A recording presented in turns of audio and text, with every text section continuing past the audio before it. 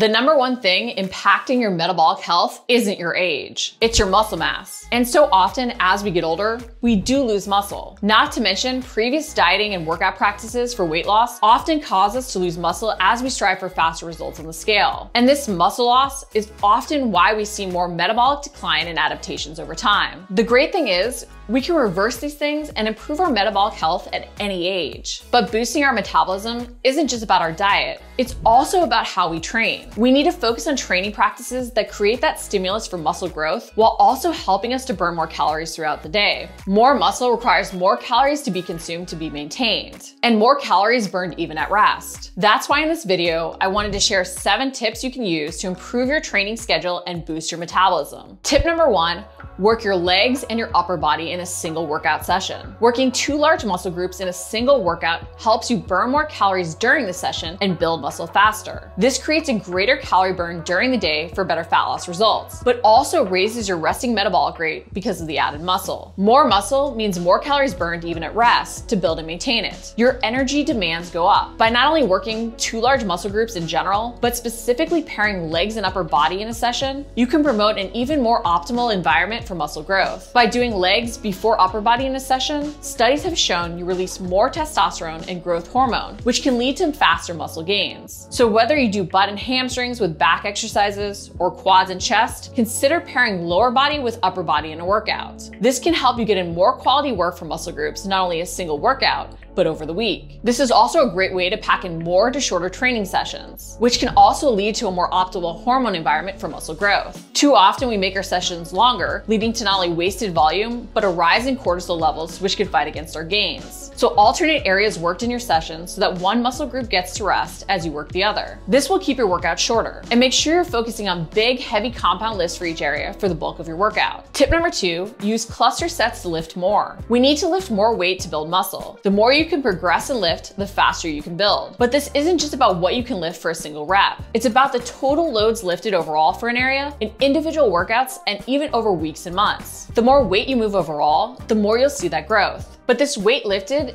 also needs to be quality work. This is where cluster sets, especially for a compound exercise to start your workout, can be so amazing. It can help increase your training density so you actually lift more weight overall for an area. With cluster sets, you're breaking up your traditional set of 8 reps into fewer reps, say just 2 or 3 in a row, with 10 to 30 seconds of rest between those mini sets before you rest longer and do another round. Because you're only performing 2 or 3 reps before the short rest, you'll find you can use more weight for the full 8 reps than you would have been able to if you just try to do 8 reps in a row. You may also find that you end up avoiding doing that half-done rep for the 8th rep just to power through. This can lead to more quality reps being done. More weight lifted in a set amount of time for quality reps leads to faster muscle growth and ultimately helps boost that metabolism. Tip number 3, design shorter and harder workouts. So often we focus on doing more, making our workouts longer and harder to try and make ourselves more sore, thinking that will lead to better results faster. Instead, we need to focus less on time and volume and more on quality, intensity, and intentionality with everything we do. Less is more when what we do is done well. While we may feel like we're giving 100% as our workouts get longer and we do more reps and sets, that 100% intensity isn't a true 100%. If instead we focus on giving that 100% effort for less, we'll see that quality pay off. Not to mention, hormone levels start to fight against us the longer those sessions get, especially if we aren't including enough rest, but instead just trying to do more reps and exercises for the same muscle. While we don't want to just demonize a hormone like cortisol because it does help promote fat metabolism, exercising for too long can elevate levels of cortisol, and this can catabolize muscle protein for fuel instead of conserving it to be used to repair muscle tissues. So we want to be conscious that we're including everything in our sessions with a purpose and not just making them longer and longer to feel harder, thinking that will lead to better gains. Focus on quality and what you truly feel working with each rep. Be present in your workouts to push the effort and maximize everything you include. Tip number 4, use interval finishers. Keeping our heart healthy is key, and strength training can be metabolic and improve our conditioning and cardiovascular health. But it can also be key to include some cardio to help us recover faster so we can lift more. Not to mention, interval training can lead to more calories being burned even at rest, while if done strategically, not leading to muscle catabolism or impaired recovery. Interval training can increase our EPOC, or excess post-exercise oxygen consumption, often called the afterburn.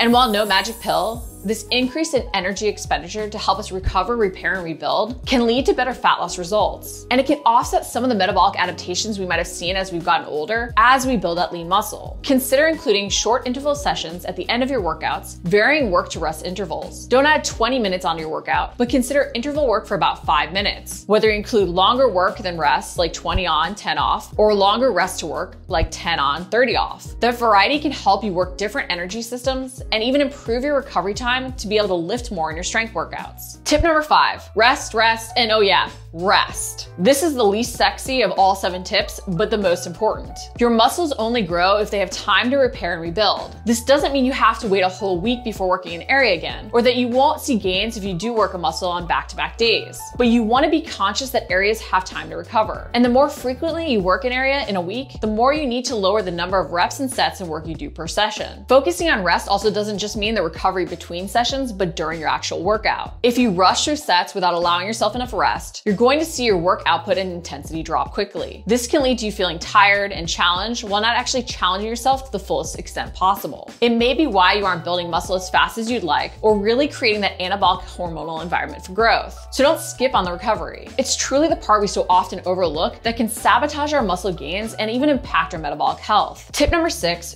don't forget the power work. Explosive power work is not only key if you want to stay functionally stronger and better able to avoid injury as you get older, but it can also help build muscle. It can help improve our mind-body connection and allow us to better recruit muscles efficiently and in the correct order to be able to lift more. Yet often we avoid it because we only think of it as jumping. And while we shouldn't avoid jumping as we get older, I also understand that injuries may not allow us to do that jump training as part of our explosive work, which can lead to us not doing any at all. Not to mention, we too often lump in explosive work to interval work, when it truly needs to be its own set thing. When doing power work, short, explosive, max effort intervals with longer rest periods are essential. Otherwise, you end up fatiguing and training slowness. You want to move quickly, go at 100% intensity, then fully rest. And you want to do this when you're fresh. Consider including power work in your workouts before your first lift, right after your warm-up, including things like sprints, even on a bike if you want to reduce impact, or weighted exercises like med ball work, kettlebell swings, or even Olympic lifts if you're experienced, can lead to amazing muscle gains. They can also promote optimal hormone levels, increasing growth hormone production for our strength workouts. Tip number 7, walk for recovery. Our body was meant to move. Moving more is key to our health and our fat loss results. But we don't want to just include workouts that beat us down. That's why walking is so key to include. The extra movement can help us burn more calories while not being catabolic to our muscle mass. It can help increase our metabolic rate while being a great restorative activity. And if you can get outside while you walk to even increase your vitamin D, that can be a win-win for your health and your body recomp. So if you're someone that struggles to take time off, or you're working to lose weight and want to fight those metabolic adaptations, include more walking in your routine, especially on rest days. You can even add in some bonus mobility work before you walk to help your body recover for your next training session so you can push hard. Metabolic changes happen, but there's so much we can do to reverse them and see better fat loss results no matter our age. However, we need to make sure we're focusing on doing everything we can in our workouts to build that lean muscle if we want to increase our metabolic rate. Use these 7 tips to boost your metabolism and see your hard work in the gym pay off. If you liked the video, make sure to like it,